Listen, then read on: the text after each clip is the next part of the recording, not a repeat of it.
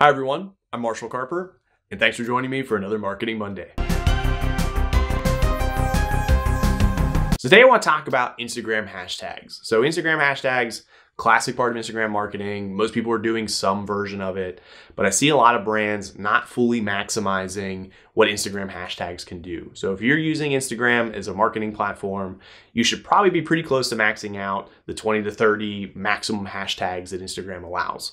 So use an Instagram hashtag tool, use a couple different keywords, and generate some other top hashtags that are around those hashtags.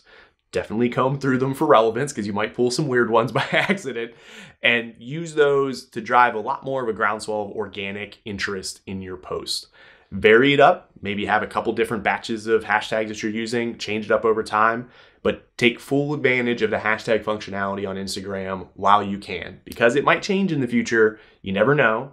But right now, it's a really straightforward, pretty simple copy and paste way to get a lot more views on your Instagram content from the people who care about it. So start doing that today and check in with me. Let me know how it goes. Thanks for watching. I'll see you next week.